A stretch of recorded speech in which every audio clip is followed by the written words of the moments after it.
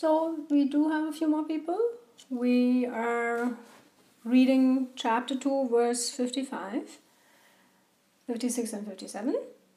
So the verses say, "The blessed Lord said, when one entirely abandons all the desires that come into the mind, O son of Pritha, satisfied within the self by the self, then he is called a person of stable wisdom. One whose mind is not agitated in sorrows, who has no attraction towards pleasures, he from whom attraction, fear, and anger have disappeared, such a meditator is called a person of stable wisdom. He who has no attachment directed towards anything or upon attaining anything good or bad, he neither greets it nor hates it. His wisdom is established." So, what is Shri Krishna describing? In the verses before, in verse 54, Arjuna asked, how does such a person look? And we said it's not really possible to tell from appearances. Many young students, seekers imagine that by looking at the person, they can tell how a teacher should be. Should be old, wear a nice costume, preferably having many followers, and such ideas. But these ideas are immature.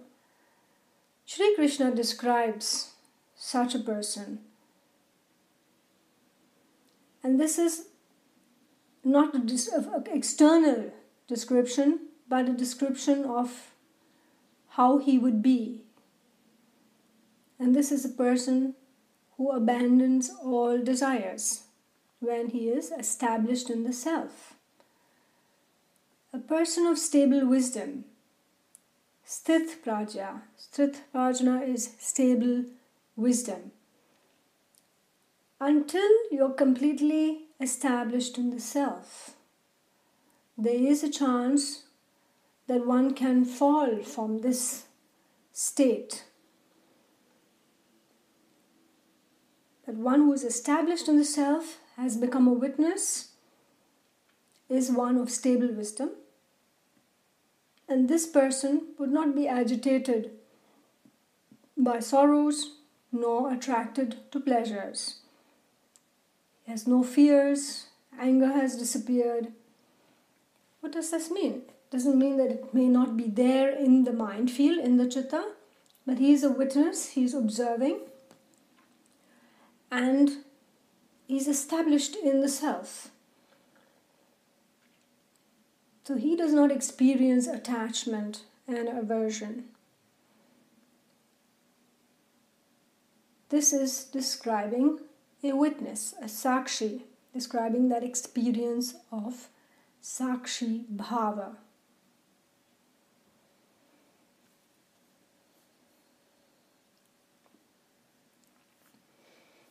Okay.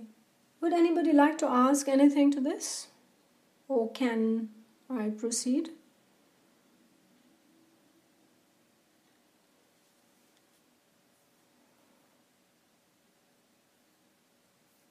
Okay, so I'll just continue to the next verse, which is verse 58. This is a well-known verse. Some of you may recognize it. When, like a tortoise, withdrawing his limbs, one withdraws each and all of the senses from their objects, his wisdom is established.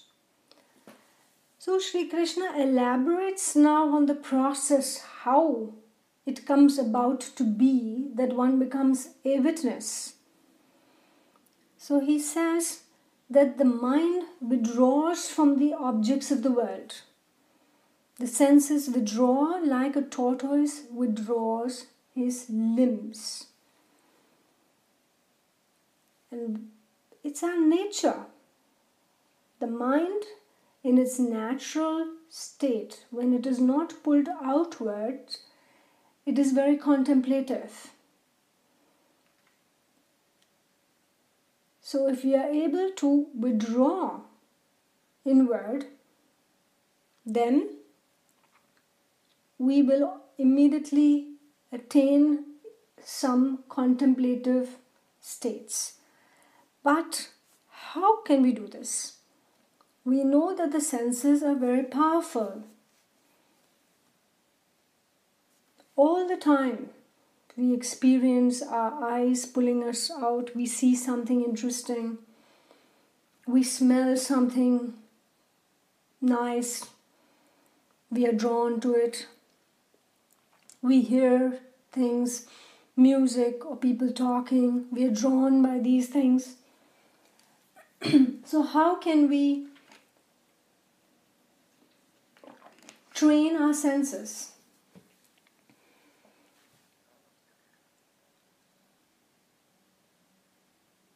Basically, this verse is talking about pratyahara. For those of you who are slightly familiar with the Yoga Sutras, this is the fifth step or fifth limb, which would be the more appropriate word. The fifth limb is pratyahara. If you look for information on pratyahara, you will not find much. There's very little. And why? It seems to be almost like there's a lot of information, a lot of textual knowledge available about the yamas and the niyamas, about asana, pranayam, and then almost nothing. Because we come to a realm which becomes more difficult to describe. These indriyas, they are not well trained generally. And every time we follow the indriyas, we in fact strengthen their habits. When we observe these habit patterns and observe its connection with manas and use internal dialogue to train our senses, then we can convince the senses to gradually withdraw. Here we are not talking merely about a withdrawal of senses. When you sit down to meditate, you close your eyes, you put something in your ears, you make your room dark. That's not what is meant. It means that your senses are not continuously going outward.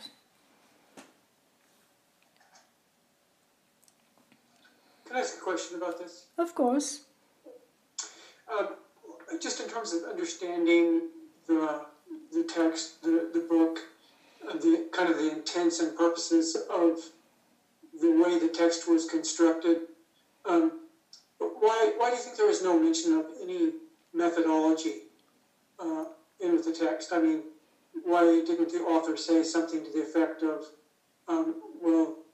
he who withdraws, uses mantra or, something like that to withdraw their senses to become one-pointed or something. So just in terms of trying to understand the document itself a little better. Yes. Good question, Scott.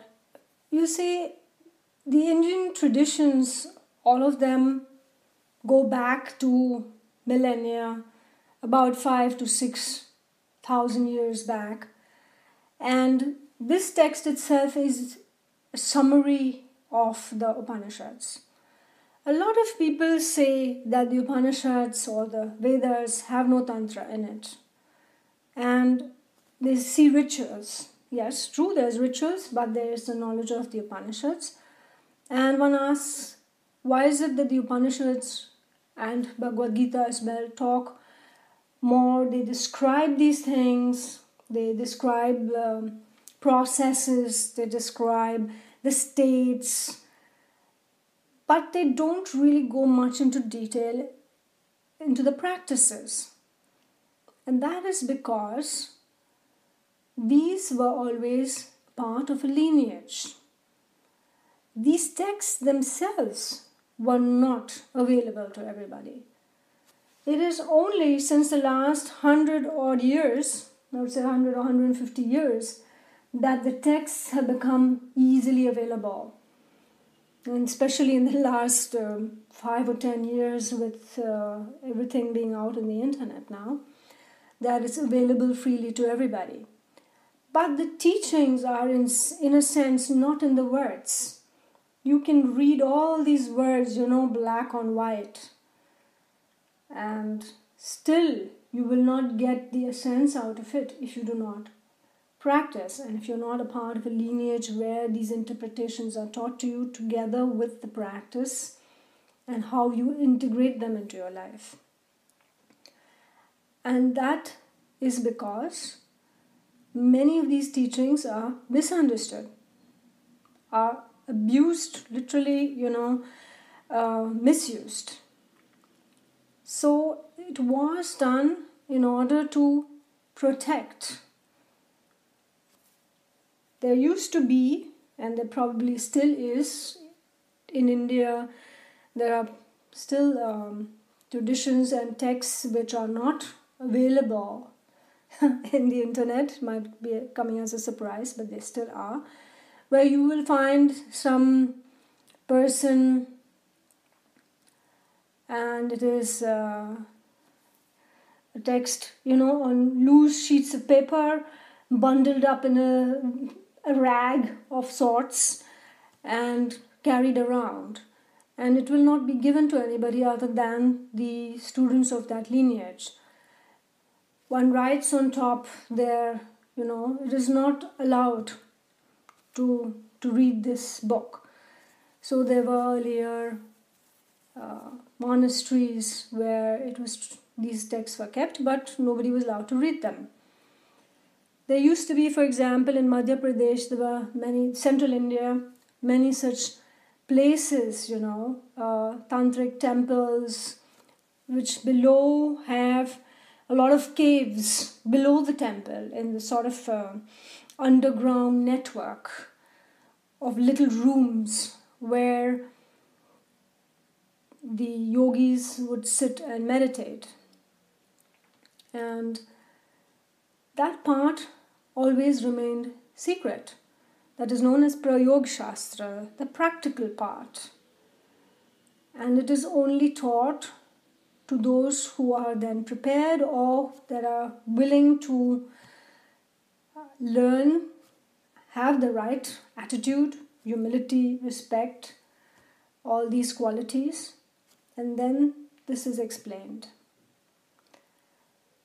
So you could say maybe in a way it's meant to kind of create a general culture that like a general public can be impressed by or nurtured by, but at the same time offer protection, for and create an appetite in ones that are interested in seeking, so that it's kind of general wisdom, but it creates an appetite for the seeker. Yes, something like that.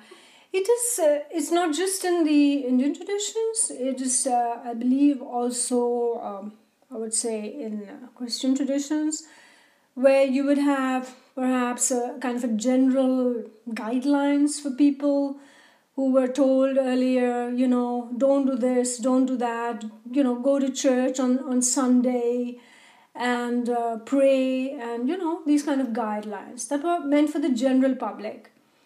But there were certain teachings like those that were available only to monks or priests, which I believe is there to this day partly, that there's stuff which is not always discussed in all traditions with everybody. And Swami Rama, for example, has mentioned this, that he says that the Book of Revelations, these teachings were not understood by people because these were the secret teachings, and the language used is, metaphorical. These parables that Jesus talks about, these are not really parables. You don't understand it. That's why you call it a parable. But these were then explained to those who were close.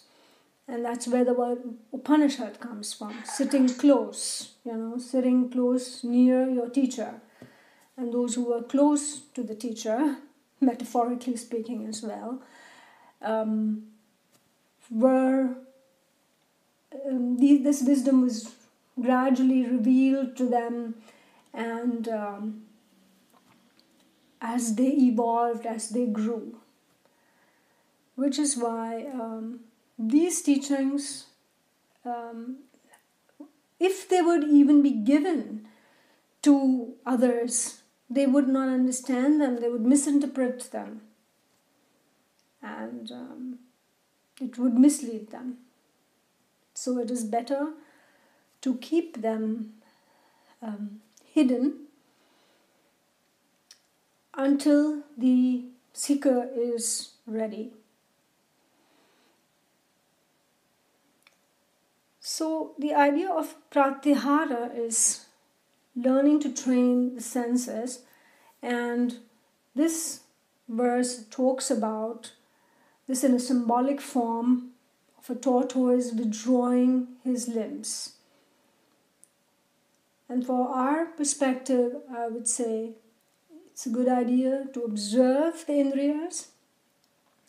In yoga, we say there are 10 indriyas. Normal modern science, we talk about 5 senses, the 5 cognitive senses. In yoga science, we have 5 cognitive senses. These are the same as the 5 cognitive senses in modern science. Eyesight, hearing, smelling, tasting, and touch. And we also have 5 active senses. And we learn to observe these and coordinate these. And when we are able to do this, study this and work with these, we develop this limb of pratyahara. We learn to withdraw our senses from the objects, the worldly objects. Some of you may have habits like eating sweets or chocolates, or may enjoy having tea or coffee. And you may notice sometimes that it's not even really a desire that you want. You don't even really feel like having chocolate, or you don't even really feel like having tea or coffee. But when it is, for example, 4 o'clock, you just suddenly find yourself getting up, making yourself a cup of tea or coffee, or going and getting yourself some nice little cookies or, whatever. Where does that come from? It comes from the senses. These are habits. So the habit has been formed. If you observe the habit, you begin to see, actually, I didn't even really want to have tea, but I'm just going and doing this very mechanically. And when you observe that, you can say, okay, if I don't really feel like having it, then I don't need to. And the moment you do that, in a sense, you are gaining mastery over these indriyas. So that is the process of how you can withdraw the limbs like a tortoise, withdraw the senses like a tortoise withdraws his limbs.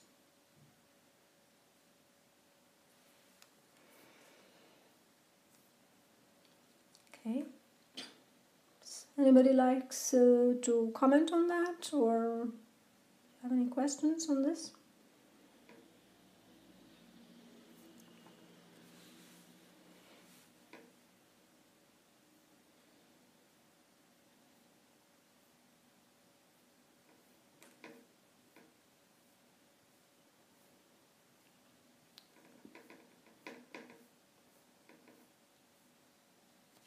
So verses 59 to 61. When this body bearer desists from food, the senses and the attractions turn away, all except for taste. The taste also ceases upon seeing the Supreme One. Even though an intelligent man continues to endeavor, yet the turbulent senses forcibly draw his mind away. Therefore, controlling them all, joined in yoga, one should remain intent upon me. He whose senses are under control, his wisdom is established. I would like to draw your attention here to the word food. This is not actually a very good translation, because what is meant by food is the worldly objects. You're aware, for example, that in the koshas, the first kosha is the Annamaya kosha. Anna is food. So the world is normally referred to as food. Everything is food. In English, there's a nice little phrase which says food for thought, And what does it mean? What is food for thought? The world. This is all the stimulus that we have around. So all the stimuli, all these are food for the senses. So is this related to Maya then? Maya, everything is Maya. The world around us is Maya. Yes. So when it refers to worldly objects as food, and the senses therefore are feasting on this food.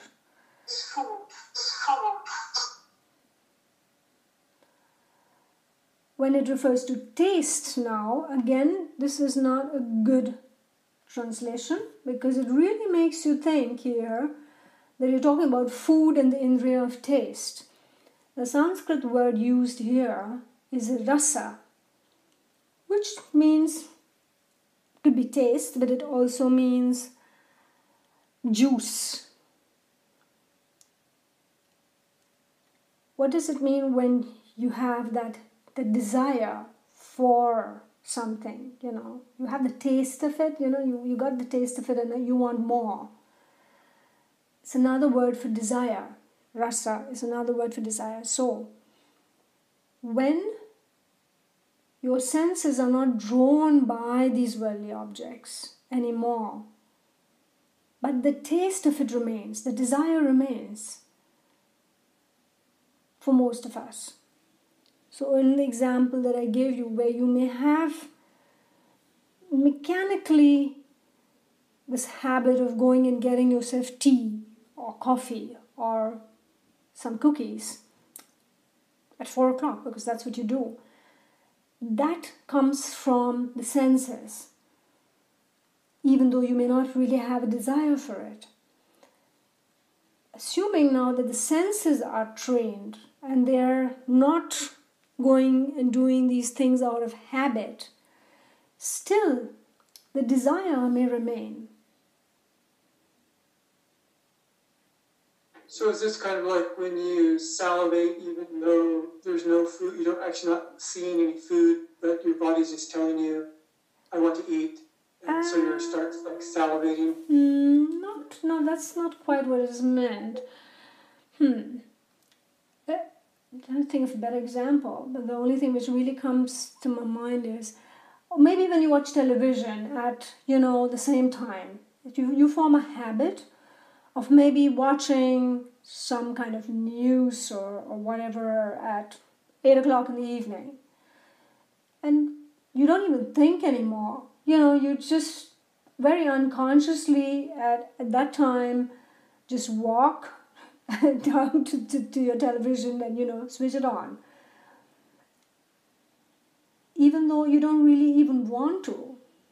perhaps you would rather be somewhere else. Maybe you would rather be with friends or family, but the habit is very strong. There may be a situation where you have the desire as well as the habit.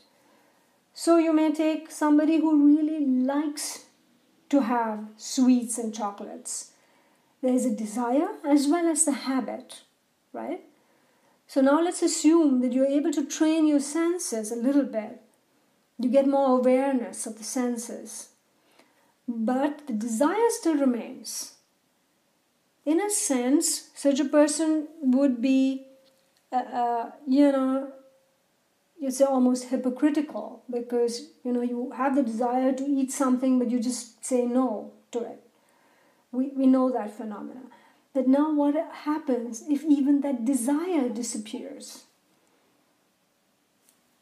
And that's what we are talking about here, that even the desire disappears. So more on a subconscious level. Yes, this is at the unconscious level, that the desire itself is gone. So it's not just about training the conscious mind, but it's actually the desire, the impression, the klesha itself has vanished, has disappeared. So it's like on a deeper koshic level.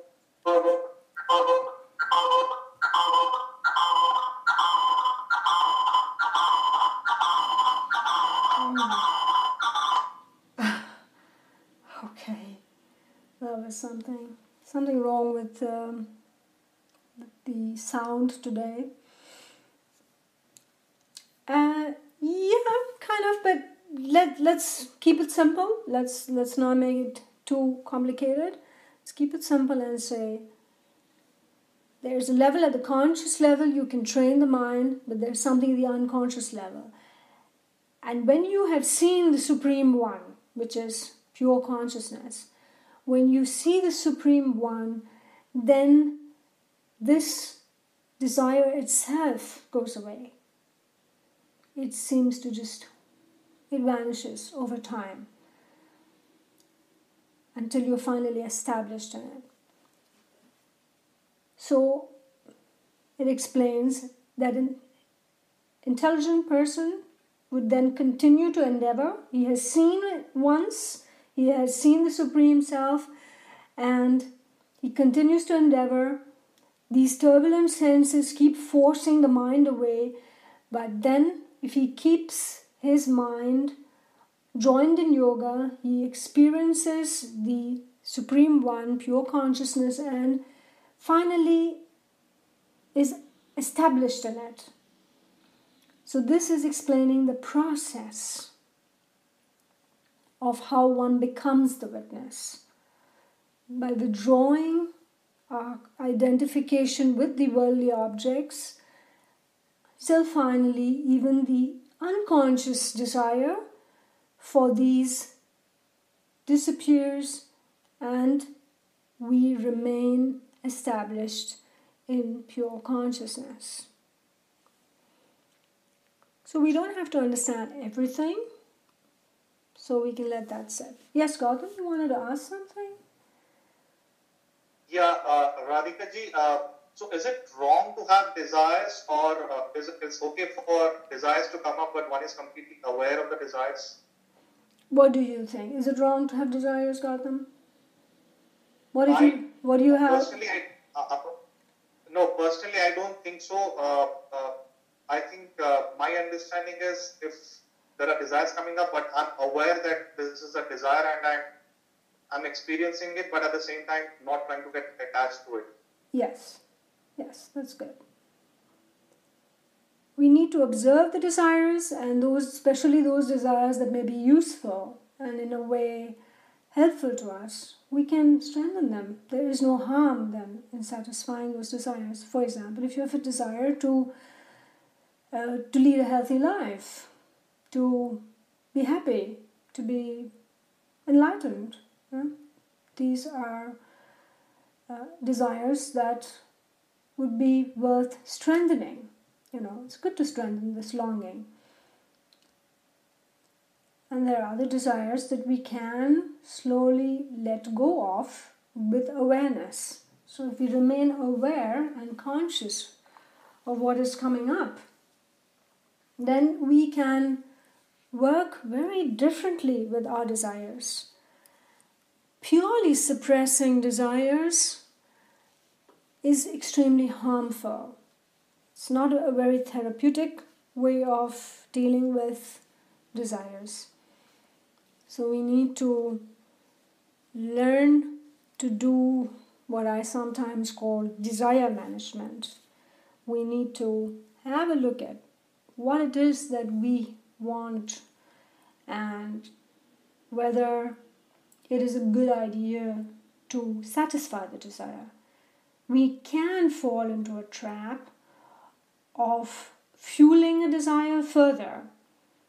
So we have to watch out for that if we do it with awareness, that we do not fuel that desire further, that we do not strengthen it further, that it is, the desire is fulfilled and then it is done.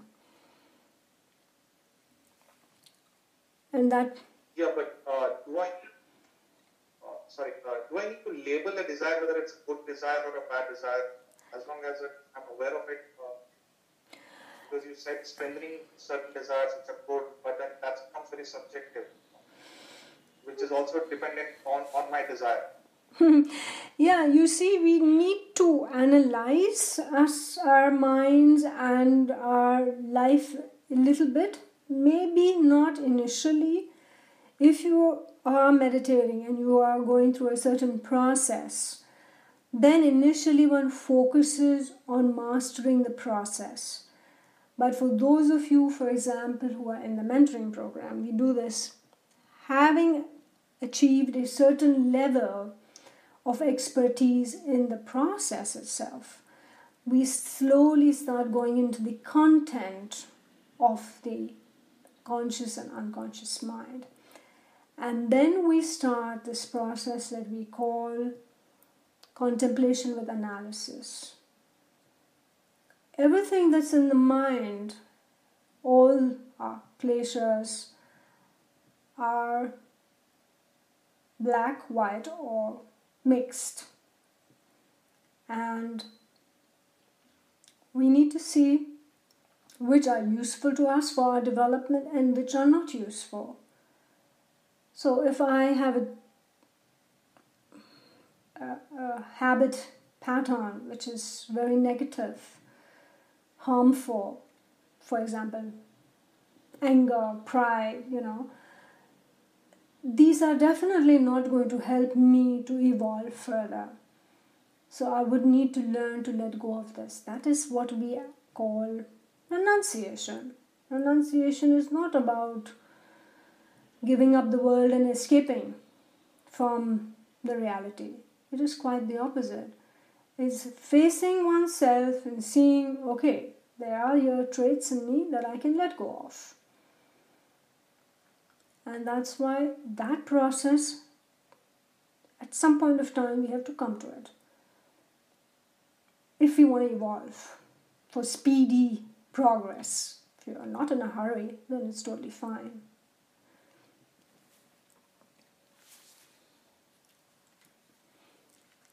Okay, thank you. Mm-hmm.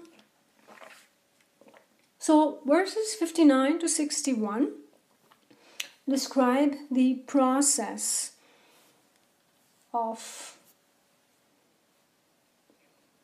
how one becomes a witness.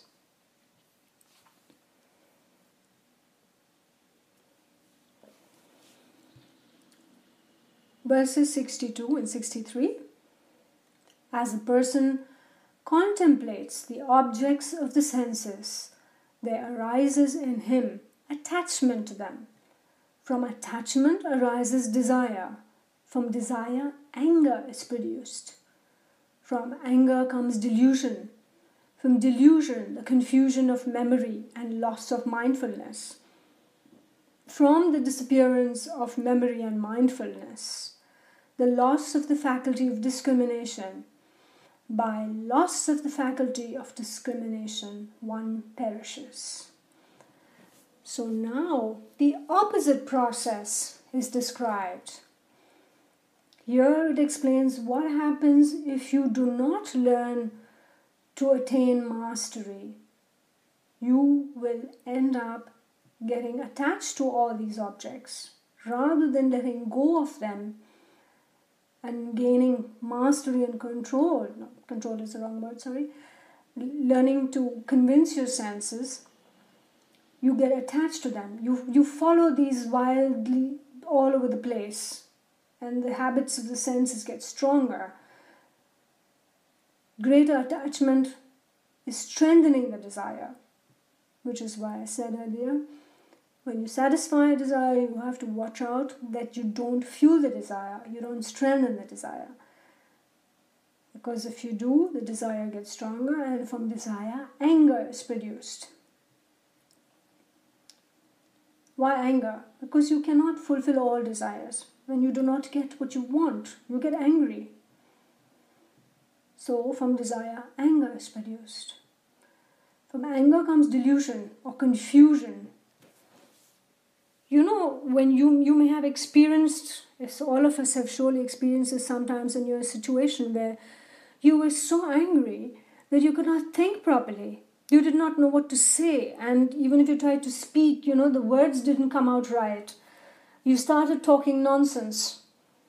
You made a complete fool of yourself because you were so angry you could not express yourself. What happened there? This was exactly what happened, the process. You got attached to something, your desire strengthened. Because you did not get it, you got extremely angry. And because you were very angry, your mental faculties didn't work together in a coordinated manner. There was confusion. And the confusion finally leads to a loss of memory. You just imagine it's totally natural. If you are confused, or if take a situation where everybody's running helter-skelter, there's a lot of confusion happening. How can you remember things? There's total chaos. Nobody knows what the other person is doing. Similarly, if the mind is confused, all the different aspects of the mind, the antakarna, manas, buddhi, chitta and ankara, they're all going in different directions. There's no awareness. And if there's no awareness, that means a loss of memory. Because memory is simply another term for paying attention. So you have loss of mindfulness or loss of attention. You're not able to pay attention, you're not aware. And from the loss of memory and awareness comes the loss of buddhi. That means your buddhi is not sharp. So attachment ultimately leads to a dull buddhi. And if you have a dull buddhi, you have no chance. There's no hope for you. For progress, you need to have a sharp buddhi.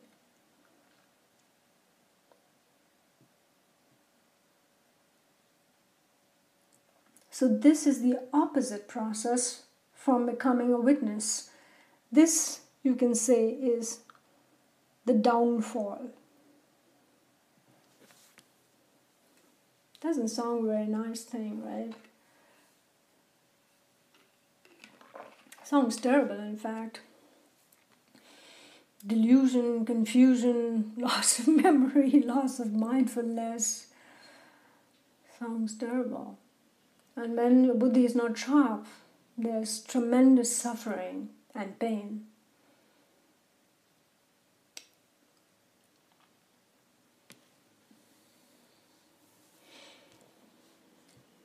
So, anybody likes to comment on this or say something? Or any question?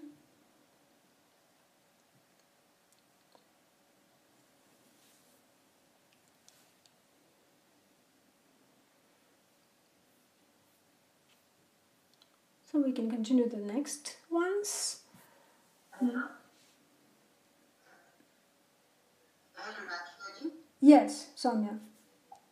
So I had a question that is, if someone should not contemplate on worldly objects, what are the things he could contemplate on?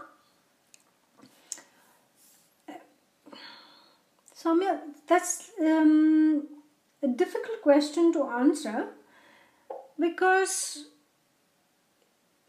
this is something we first need to figure out for ourselves, what it is that we want.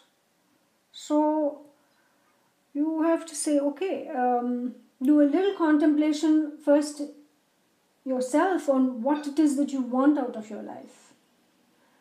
And if you say, yes, I want to be a happier person, more balanced person, it doesn't always have to be some grand thing like I want to be enlightened or moksha. If you even just say I want to be a happy person, I want to be a balanced person, then one lives one's life accordingly. You need to organize your life. And one way that one can contemplate on positive things is, of course, you can read scriptural texts, you can read inspiring, stories and books. Yet, I have always said that there are limitations to these, and it is best to have a guide or a teacher. And only a guide or a teacher who knows you can then prescribe the right object of contemplation for you. Generally, in our tradition, we prepare the student from the beginning, which means beginning with food and lifestyle, preparing the person for meditation, involves learning to be physically healthy, learning to sit, how to sit. All this, it is a science. Therefore, your question is quite difficult to answer, because it's an entire process one goes through. So at one level, I can simply say, if you don't have a teacher, you can do some self-study, also read scriptures, some inspirational things. And if you have a teacher, then you work with the teacher. And if you don't have a teacher and you want to have some guidance, prayer, for example, is another very good thing that people can do. For that, you don't need any tradition or any teacher. Everyone can pray. And prayer is a dialogue with the divine. You say what is in your heart, in your own words, and strengthen that longing in you. Right? Okay. Actually, I received some guidance in this tradition. Few months back. Yeah, good. Then you should continue with that. And if you have a teacher, then you should continue to keep in contact and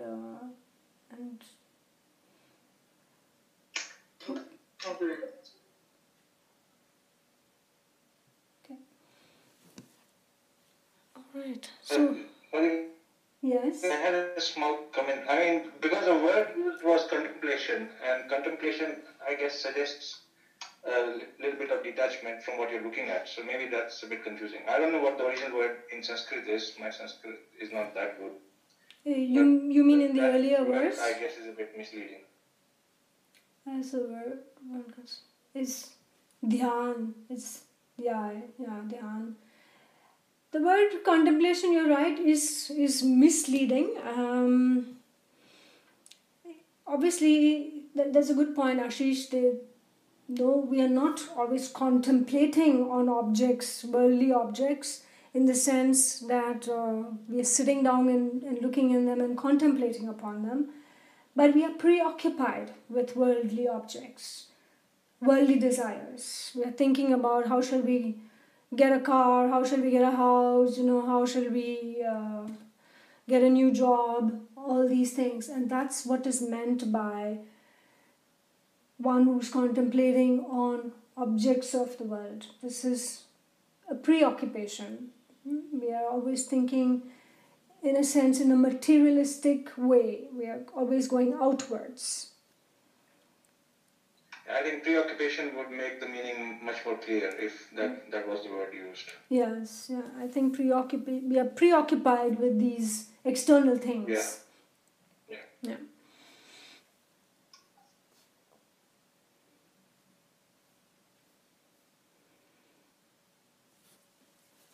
Verses 64 and 65. Conducting oneself with the senses towards the objects of the senses, however, free of attraction and aversion, and under control of the self, one cultivating the self attains a healthy and pleasant state of mind. Upon attaining such pleasantness of mind, there is a diminution of all sorrows. The intelligence of a person of such a pleased mind attends quickly upon him. These verses have also used words for translations that I am not entirely happy with. For example, it talks about attaining a healthy and pleasant state of mind. Actually, the Sanskrit says prasadam. Prasad is, that grace or what comes from God, gift. So, prasadam in yogic terms is attaining the state of union. Cultivating the self attains that state of union, is a state of joy or grace. And one can very superficial way translate this to healthy and pleasant mind, but I think that gives a wrong impression. And attaining that prasadam, that grace, all sorrows are reduced or vanish.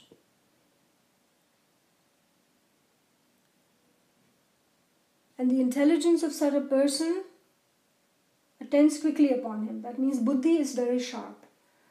So here what we are saying is, in these two verses, again it goes back to the nature of a witness is that you may use the objects of the world, but without attachment and without aversion. So it's not that you have to renounce those objects. It's not tyaga. It's vairagya. These two verses are now referring to vairagya. It says, enjoy these objects. Enjoy all objects of the world, but don't get attached to them. They do not belong to you. You don't need to be averse to anything either. Because there are a lot of people in yoga, they have this idea, we should not do this, we should not do that. That is bad, When Gautam asked the question about desires, I asked him, what do you think? A lot of people think we should not have desires. Desires are bad. So, here we say you can enjoy the things of the world without attachment or aversion. Raga dvesha. Without attachment or without aversion. But none of them belong to you. When you do that, you are established in the self. You attain grace. With such grace, all sorrows disappear. The buddhi gets extremely sharp. So it goes further into describing this state of a witness. The quality of this witness is a very, very sharp. Is this word sorrow related to klishta and aklishta? Which word? The word sorrows. I was thinking of the Yoga Sutras. I'm not getting the word you're referring to. Self? Klishta. No, but you said, is this the word self? You're talking about the self here, this word? No, the word sorrows. Sorrows. Yes, those are the impressions which are creating pain. Yes.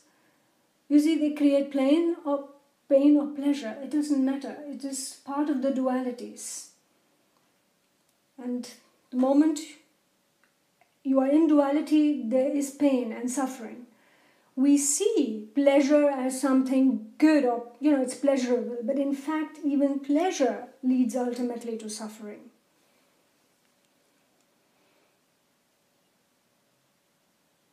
Does that make sense? So it doesn't matter whether it is pleasurable or not. All of these finally lead to suffering. Therefore, if you enjoy the objects without attachment or aversion, you are a witness. And when you're established in that, you attain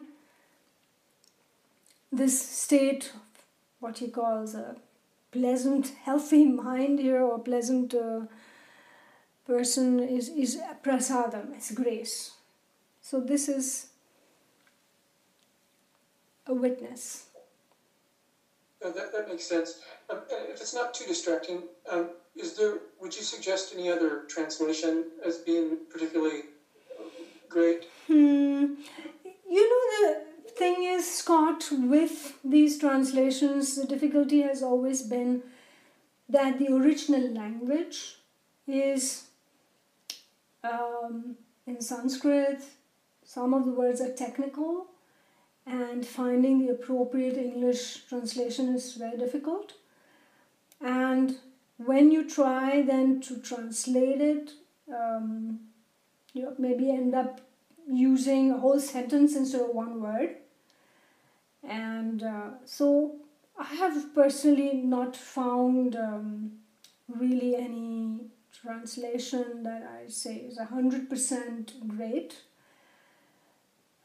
There are people who are studying the verses in the English and, breaking it down into each Sanskrit word with multiple translations of the word, and I don't know whether that is helpful. I cannot recommend any other translation either at this point of time. If I can just... Okay, no. Yeah. Thanks. You might just want to wait until I finish mine. Do that. I am actually working on it currently, so we expect it to be done by next year, mid-2017. Released as an ebook? Yes. Okay, thanks. I look forward to that. Okay. So yes, so that was the state of Vairagya explained, and we have the next verses. I mean, we have a couple of minutes to go, and these are also a very interesting group of verses. I like the way they have been grouped together because they form these little groups and explaining certain little processes which are very important. And once again here, this group of verses 66 to 68 is describing a scattered mind. So like we had earlier, the whole process of the downfall, now this is explaining the scattered mind a little bit more in detail. There is no discriminating wisdom in one who is not joined in yoga, nor is there any cultivating of contemplativeness for one who is not joined in yoga. One who has not cultivated contemplation has no peace. How can there be happiness for one who is not at peace? The mind that is applied to following the senses, the wandering senses. Indeed, such a mind plunders his wisdom as wind blows about in the water. How, therefore, O mighty armed one, he whose senses, one and all, are held in control and held back from their objects, his wisdom is established. Very nicely explained in verse 66, the entire process. If there is no discriminative wisdom, that is no buddhi, if there's no buddhi, you cannot have a one-pointed mind. So it says, you're not joined in yoga, the antakarna is not joined together, it's not one-pointed. If you're not one-pointed, there is no contemplativeness here. The word in Sanskrit used is bhavana, from bhava. That bhava is that devotion, that longing, the rasa, the juice, the amrit, the nectar that flows when you are one-pointed. So if you have no buddhi, then you cannot be one-pointed. If you are not one-pointed, there is no bhava. If there is no bhava on this divine feeling, then there will be no peace. And if there's no peace, how can you be happy? So it goes through that entire process and says, if you follow, the warning is, if you follow the wandering senses, then you're just plundering your wisdom, you're just throwing it away, just as the wind blows a boat in water, it's just being blown around, Therefore, gain mastery over the senses. Once again, I'm not so happy about the word control here. When we use words like control, we tend to get a little bit, rigid. And I personally really like the example of a team. We are all in a team, and for those of us who are following, team games, whether it is cricket or soccer or whatever it may be, you know the importance of a team. And so I see this more as coordination and working together, accepting the things as they are, and not imposing things on yourself. That kind of control leads only to suppression, which at some point of time backfires on you.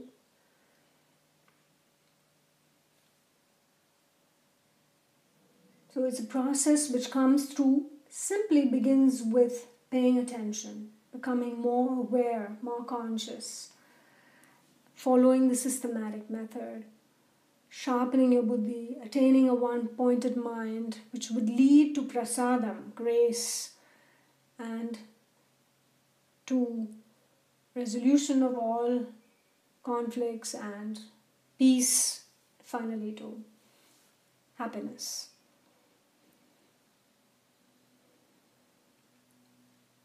These were the different processes which were described in these groups of verses here today. Some very nice and interesting processes which lead upwards to evolution or downwards to the lower states of consciousness. So in a sense, one tells you the path where you can progress, and the other is a warning of what will happen if you follow the wandering senses, the wayward, wild senses. We have that beautiful image in the Bhagavad Gita of the chariot being led by horses. And we know that if these horses are not well trained, they are wild, they would just go haywire. What would happen to the chariot?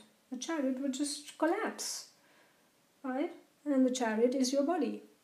So, untrained senses would lead to your ruin. You would perish ultimately, as it says.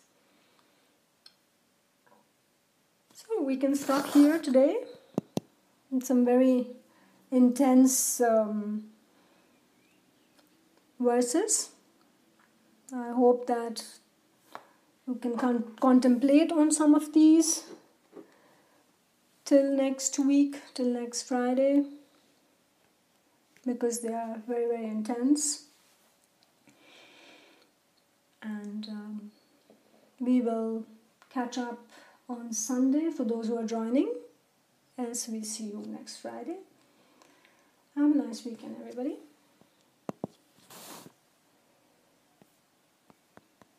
Bye, everyone. Bye-bye.